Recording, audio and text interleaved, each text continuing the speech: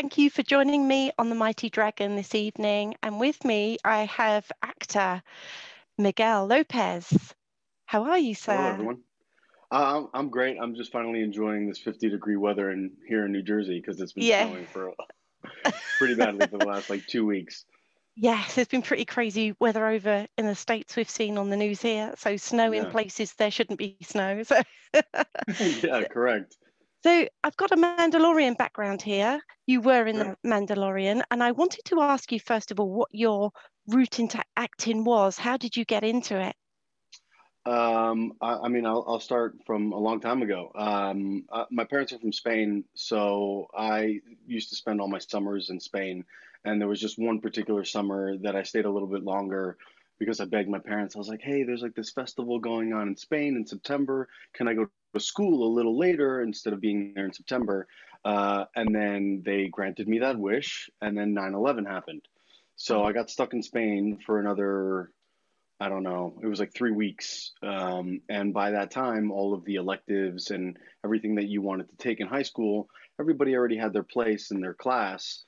And I didn't know how to express myself or emotions or anything like that. So the only class that was available was theater arts. And I liked movies, I liked cinema. My dad showed me all the great movies from Stanley Kubrick and Spielberg and Kurosawa and things like that. So I said, all right, let me jump into this. And then I just took it and ran with it. So yeah. that's kind of how I started. And what were your favorite films from when you used to go to the cinema? Well, the first movie I saw in the movies or in the cinema, I'll never forget was Hook. I think it was like Oh, 1991. okay, Yeah, Hook. Yeah, I yeah, that was remember like the that. first movie, and I was like, I believe I'm a boy too. Like I want to fly. Yeah. It was great. It was great. But like some of my favorites growing up, I mean, I like the Monster Squad, and not until I believe I was like an intermediate school. My parents, well, some of my friends introduced me to the Star Wars and the Indiana Joneses and all Yeah. those big trilogies. So that's kind of when I fell in love with the Wow. galaxy that George Lucas created. That's fantastic. Can see where you are now, how Yeah, you learned that as a kid, and I little did you know. know that you'd be in the sort of Star Wars universe yourself Yeah, I later was in kind your of freaking career. out. I was freaking out when I Oh my found out gosh. because the Tusken Raiders are in episode 4. They're like the Yeah. original bad guy. It's like the first bad guy that you see, kind of. I mean, not really. You see Vader, Yeah. but he's like. Anyway, we'll get to there, I guess. Yeah, the Tusken Raiders, I was just going to say, they had an edge about them, didn't they? That they were very, very creepy. To me, they were, and I was a kid when I watched Star Wars, first of all, the Yeah. original ones, and they were super scary and creepy. There's a real dark side to them, Yeah, really, I what was felt. behind those eyes, behind that Yeah, I tunnel know. vision of eyes? It was like, what's back there? And then they make noises Yeah. and nobody knows anything about them. Yes. So, Yes. Okay. I was going to ask you, you touched on your Spanish heritage there. Being speaking Spanish as well as English, has that given you more opportunities in the acting sort of it, it, arena? it has. There's been many a times where, I mean, my name is Miguel Angel Lopez. It's very the John Smith of Yeah, America. It's like it's yeah, very a common name. So it's like hard to get out of that pigeonhole. Yeah, I was born here. I'm first generation American, but both my parents are from Spain. So when I started going to auditions, they were like, "Hey, tone down the accent because we say everything with a th and not a right. s." So yeah, it opened me up to commercials, which was great. And there's a huge Spanish market, which I love to be a part of. Yeah, Sometimes I just don't look like a Miguel Angel Lopez, and I get it. But I'm embracing it, and it's great. I mean, diversity is a big thing that Hollywood and Atlanta and New York City is a part of now. So it's really yeah. nice. But I would say, yeah, it's definitely given me more opportunities. for sure. Okay, I've got quite a few bilingual actors on my blog, and I'm always quite interested in their sort of range of work that they do. And it's like, wow, it's so impressive. They've got so much more open to them, haven't they? Yeah, yeah, yeah. So I did two commercials, one for Toyota, one for Walmart. I didn't talk in either one of them, but they're in the Hispanic network. So I was No, like, I could do okay, that. shit. Yeah, I know. So, I Yeah, mean, I was happy to do it, but I yeah, really wish that I could speak in some of those commercials. yeah, yeah. Talking about your acting career from Agents of Shield to The Mandalorian, what has been your favorite role Uh, and why? I have to say the Tusken Raider. Yeah, I Yeah, loved being on Agents of Shield. I was there 2 episodes. It was really nice. I was very sad that they canceled that show. yeah. Um, God, there my was the husband loves that. It loves that show, my husband. It was so much fun. It's Yeah, like what the Marvel universe is. And anyway, so the weird thing is that they wanted me for episode 10, the Leap episode, and there's an agent that dies in that episode. No spoilers, but you yeah. know. And I'm sitting there in the costumes with him, and he's getting his makeup done. And he introduces himself, and he's like, "Hey, so I heard you're the Agent Moore." And I was like, "Yeah, yeah, what's going on?" He goes, "One agent dies, the other one gains his wings." And I was like, "That would be so cool! Like if I take over, or if I was a bigger part of this series." Yeah. Whatever. And then they called me like a few weeks later. My first day on set was the day that Stan Lee died, which was Oh super gosh. sad. Yeah, Yeah. yeah, yeah. You could just kind of like feel it on the set. Everybody was sad, and I think they called it a half day that day. Mm. Um, but then they called me for episode one of that season, and they gave me more lines, and I had the name, and I was like, oh, they're introducing this Agent Moore guy. Let's get more of Moore. Yeah. And then we finished this show, and I was like, oh, they're gonna cancel it, and I was like, they're Oh, never going back to wherever I was. So yeah, how it was a many bummer. seasons? How many seasons was Seven, that? seven. Oh gosh, that's so Yeah, annoying, isn't it? yeah. But so do you have any special memories from The Mandalorian behind the scenes Oh, so that you many. can share with us? So many. I happened to bring The Shining to read while I was on set because Did we were you? there for a Wow. week. Yeah, Yeah. so I'm over here reading The Shining. I'm hanging out, and then I got to meet Pedro and John Favreau on Yeah. my first day. It was like really nice. They were amazing. And then I asked Pedro if he wanted to learn the sign language with me. And he was like, "Oh, they sent that to you?" I was like, "What do you mean you haven't gotten it yet?" And he goes, "They don't send me anything, man. Yeah, let's work on this sign language." So the next morning, we're in our, like our dressing rooms shared a wall or whatever, and we're talking about the sign language, and then he's like, "Question, was it you that was reading The Shining that day?" And I was like, "Yeah, that was me." And he goes, and then we just started talking about Kubrick and The Shining and everything. And Pedro and I don't know, we became close in that week that I was on set, which was fantastic. But then they were in the middle of the conversation, and they called us into that room, the amazing volume. And it's like Pedro's on my left, John's in front of me, Timothy Olyphant, my other friend Xavier that played Tusken Raider number 2, and we like walk into this set, and I was like, I'm on Tatooine.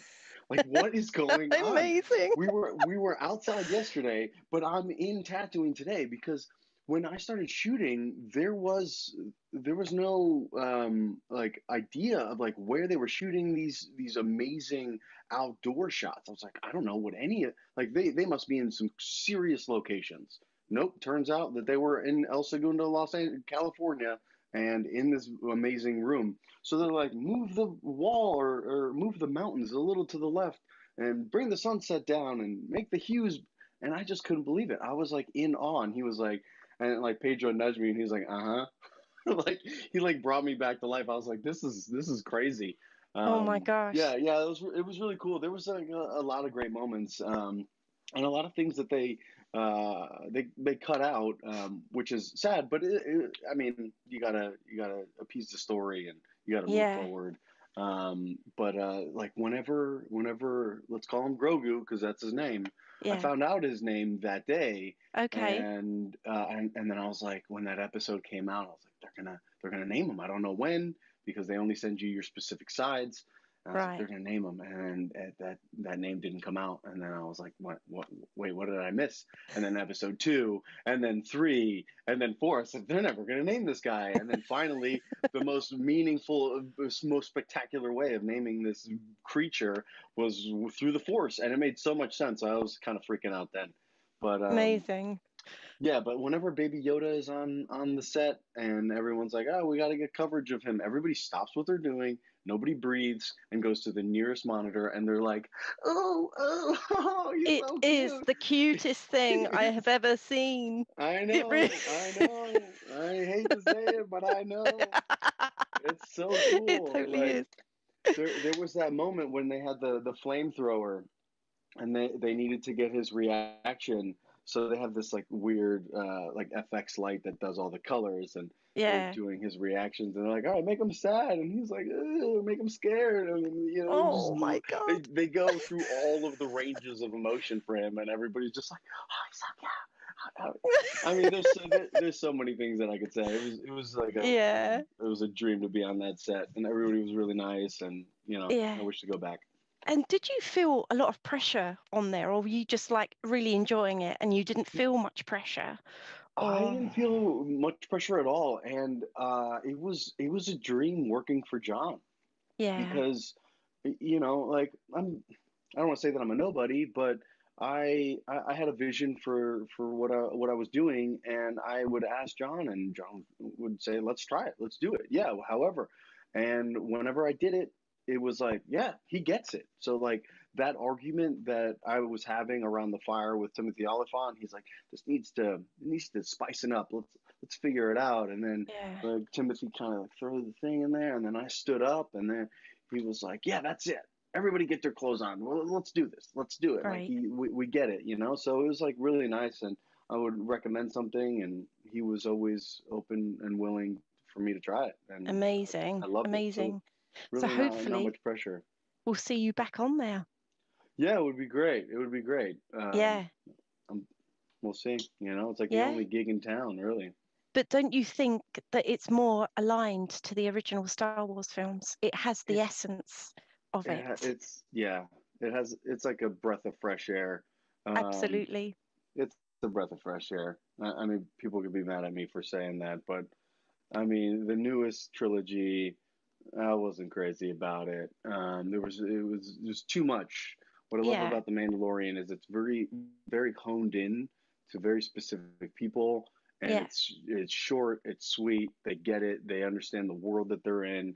Dave yeah, Filoni is like a genius. As soon as I finished season one of Mandalorian, I went through and I watched all of Clone Wars, and then I watched all of Rebels, and just like his story and how he sees Lucas's world is yeah, fantastic. So, yeah. Fantastic. And I have to ask you, as a child, who was your favorite Star Wars character? well, I'm wearing him right now, Boba Fett. Oh, He was the most oh, mysterious yeah, character, and like everybody was like, "Oh, I love Han Solo. He's like cool, and he's quick, and he's witty, and he's got it going on, and he's got Princess Leia." And I was like, "Yeah, but Boba Fett caught him." absolutely. Like Boba Fett as is the man. like he was like mysterious. Like I guess I liked all of the masked characters. Yeah, Like who like Vader, he was very yeah. terrifying. Boba Fett, and then I guess those are really the only two. I mean, but I who th doesn't like Luke yeah. Skywalker I too? think Jeremy Bullock, who unfortunately passed away recently, I think he would have been so proud to see what has happened to that character of Oh Boba Fett yeah, and his evolution. Especially, we're going to see the Boba Fett diaries this year, aren't we? By the end of the we year, I are. assume. Yeah, So yeah. hopefully I'm that'll pumped be for as good that. as The Mandalorian. Oh, You I'm need to go sure it in for is. that. Well, I sure I would love to. Yes. And then we got Kenobi shooting as Yeah. well. I think that's shooting in London, which I'm a little too Apparently far from so. that. Yeah. Yeah. Yeah, I'm going to have to go back to London and hang out. I'm in the countryside at the moment, so I'm Oh, going to have okay. to go back and hang around somewhere. Nobody needs to be in any cities right now. Just like go be in the Exactly. countryside because it's wonderful and beautiful and you live off Yes. the land. Yes. And social distancing's a lot easier. Absolutely, absolutely. I wanted to touch upon your time in New York, and it seemed that you were more into theatre than theatre Yeah. work. Is that something that you'd like to return to? I pray that theater does not die due to COVID. You know, like Yeah, it's such a raw experience being there. Every night is unique, yeah, and there's like all these nuances that you find with your character when, you get audience reactions that you didn't expect, or today I'm not feeling this well, but I'm gonna give it my best, or whatever. yeah, I miss it. I miss that whole aspect of the raw energy that the audience gives you. Film is great and it pays. Theater doesn't pay that much at the moment. To go back, that's like kind of where I started. And yeah, not saying that that's where I want to finish, but I would love to eventually have some sort of just be able to do a play on Broadway or somewhere. yeah. That's like that's the upper echelons of acting for me, I think. Well, one of my past guests mentioned that in LA that there isn't such a theatre scene like they have in New York. It's completely different. It's like a film there and theatre over in New York. Is that right? Yeah, that's 100% correct. Yes. Yeah, it's correct. I was gonna move back to New York because I missed it. I went to go see a bunch of Broadway plays, but then I flew back to LA, and there just so happened to be this small black box theater uh, casting for this crazy show, and I auditioned for it just to see if I got it. I got it, and Yeah. 2 weeks later, the director quit, and she was like, Miguel, I don't think that anybody should take over this whole production except for you. Would you take the job? And I said, uh, sure. And I ended up like recasting both the shows that I was doing and directed theater for like 6 months. It was a Great. really cool experience. Yeah. Will I ever do it again? Probably not. Not under those circumstances, but it's like really small over there. There's a few theaters, but nothing like Broadway or New York City. Would you say that theatre acting enhances an actor even more, gives them equipped with more tools? Yeah, the thing about theater acting is that everything is very big, But once you know how big is, then it's easier to reel it in a Right. sense. And in television, everything's so small, minute, and whatever. But it's hard for when you need to be big. You don't know how big that you can get, or there's like that Yes. experience of not being big. But once you're in the game of theater, everything is there's a great range that we learn as actors. So yeah, I think it's Okay. it's very important. And then you get to shake out those nerves. You have real people there, and Yeah. um, film and television is different. It's fun because you Yeah. can do it again or try it, and it's all the magic of editing, really. Yes. Cool. How did you adapt as an artist to the challenges of 2020 with the pandemic?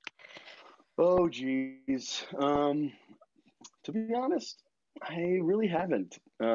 It's been really hard, and I say this because when I was living in LA, everything shut down, and it was okay because it was only going to be 2 weeks. But then it started to prolong and prolong, and I just tried to stay, uh, mentally sane and physically fit. So I started reading a lot of Yeah. plays and reading a lot of books, and then I slowly saw that the industry started moving to Atlanta, and more people are going to Atlanta, and Oh, then yeah. So now I'm in the process of like considering to move to Atlanta for just a short period of time because that's kind of where everything's going. And why I've is also that? Why is that, do you think? because Georgia has like amazing tax credits. Right. So it's like let's just say a quarter of your budget kind of goes back to your pocket. Yeah. But now because of all these productions costing more because of COVID, they're getting a little less in their pocket, but they're still not spending as much in a Right. sense. But what I have found is that like I missed writing. I wrote two feature films about like one was 6 years ago, the other one was about 4 years ago. So I finished my third feature, and then I'm working on my fourth feature now. And I've Yeah. been into photography and videography, and I like being behind the camera as well. So hopefully someday in 2021, maybe I'll direct something, or maybe I'll sell my screenplay or something like Yes. that. So that's Well, kind of when what you I'm doing. do, you'll be Yeah. welcome back on to the Mighty Dragon and we can Oh, great. chat That would about be it here. awesome. Yeah. Yeah. And so 2021, this is going to be more scripts, Yeah, I think it's going maybe to The be more Mandalorian. scripts. Maybe, maybe. They did give me another opportunity to be on season three, Yeah, and I didn't get it. But there's a lot of cool stuff coming. yeah. So from what I hear, and yeah, that'd be great. But more like season four. Let's go season four. Oh, please. Oh, I Yeah, can't wait for, yeah, they're a big office that likes to cast everything before they go into production because yeah, they are working in that volume, and they could just be like, boom, boom, boom, we're gonna shoot all of this in this set or yeah. whatever, so it's easier for them. But yeah, let's go season four. That'd be great. Fantastic. Well, I just wanted to wish you all the best and thank you so much for joining me here, Yeah, absolutely. Miguel. And how do I say thank you and goodbye in Spanish? Muchas gracias y hasta luego. Oh, muchas Muchas gracias gracias, yeah, y hasta luego. y hasta luego. There you go. Perfecto. See, I did it. Thank you so much. Thank And you. Thank you. hopefully speak to you again soon. Yeah, sounds great, Victoria. Have a good one. Take Ciao, Mighty care. Dragoners. Bye. Ciao. Bye Bye-bye. bye. Thank you to Miguel Lopez for his time and see you soon on the Mighty Dragon.